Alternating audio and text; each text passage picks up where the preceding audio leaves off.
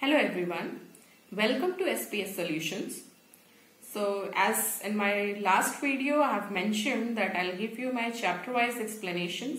So this is the first topic and chapter I am selecting for giving my video. This chapter belongs to 10th class. The name of the chapter is Chemical Reactions and Equations.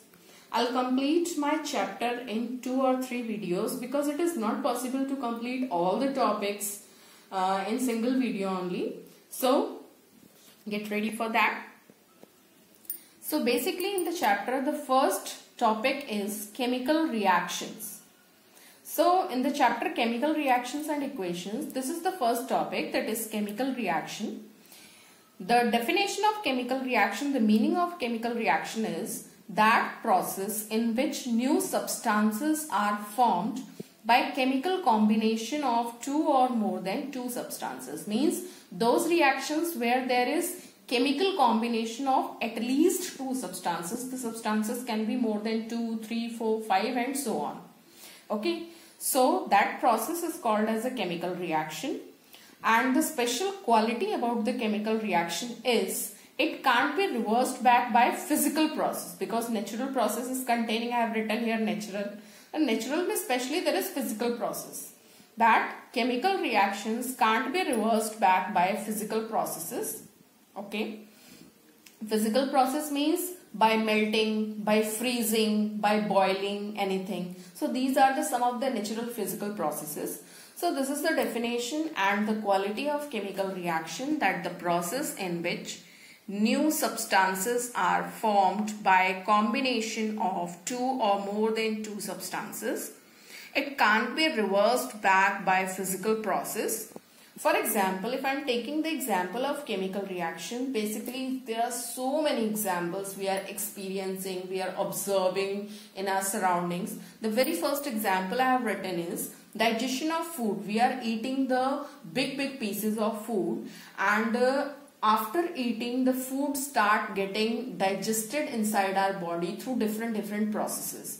Like we are discussing that the first digestion is taking place in mouth only, because when we are chewing the food, the saliva enzyme, salivary amylase enzyme that is present in the saliva of our mouth, that is mixing with the food that helps the food to digest, to break the food into small pieces. So that is the first chemical reaction I am discussing, that is digestion of food.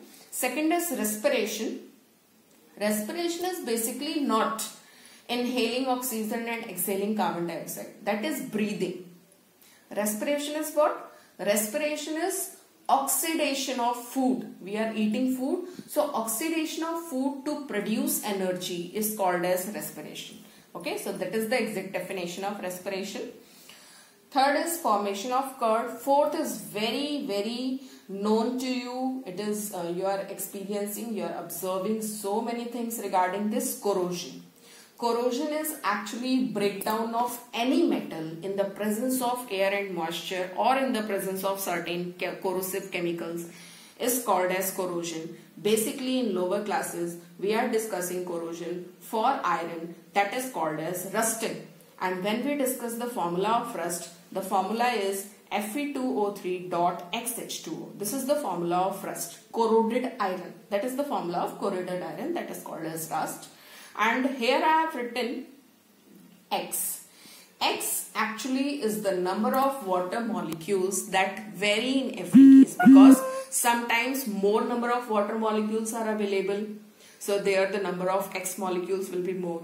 Sometimes the number of water molecules is less. So there the number of X molecule will be less. So this X will be the number of water molecules, and it varies in every condition.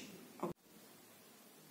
Now, next we are going to discuss the nature of chemical reactions. Means whenever a chemical reaction is taking place, how it is taking place, what is its nature, what is the change in the nature when the complete reaction has been taken place. So all these things we have to discuss in this part. Okay.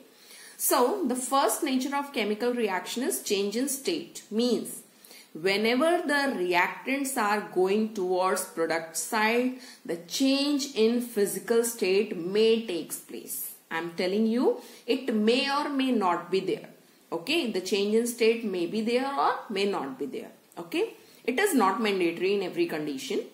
The second part is it can take place by change in color of the solution also, color of the reactant to product side also. So the example, if I am taking this example is very known to you. I am just explaining the example by taking this part. So this is zinc metal plus copper sulfate solution gives you zinc sulfate solution plus copper metal. So this you have studied in your lower classes, that is in your 9th class, as an example of displacement reaction. But if I take the example of this copper sulfate solution, you'll know copper sulfate is easily available in lab and it is appearing as a blue color. Okay. So this blue color copper sulfate solution, if in this solution I add zinc metal in the solution, then after some time, after a period of time, like after a time of 5 to 10 minutes, the blue color of the solution changes to greenish brown and finally to reddish brown. Okay, so this is the example of this part, that change in colors can also be taking place whenever a reaction is there. Third part is change in temperature. Like whenever a chemical reaction is taking place, the change in temperature may be there or may not be there. Both the cases can take place. Okay? So example, if I take place is simply, very simple example. I can just observe this example in our labs also. Like if I take water in a test tube and I add 2 to 3 granules or 2 to 3 small pieces of NaOH, solid NaOH in water, the test tube becomes so hot because the dissolution of this sodium hydroxide in water is an exothermic process. Exothermic process I'll teach you in this chapter only later on. So exothermic process basically is that process in which the heat is evolved from the reaction. So basically if I add NaOH to water now, a lot of heat is evolved out. Okay. So this is the example of temperature change or change in temperature.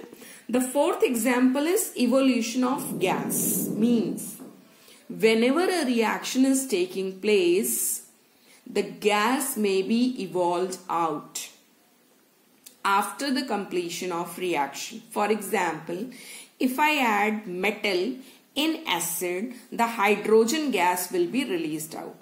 ये sign मैंने क्यों बनाया है? This sign is for gases. Means whenever the gases are formed in the side of product, it will be released out as soon as it is formed.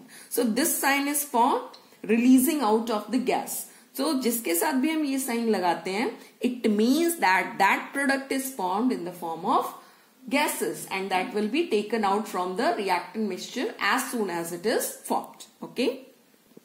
So all these are the nature of the chemical reaction. The chemical reaction can take place by all these nature changes like change in state, change in color. This is the example I have mentioned with you.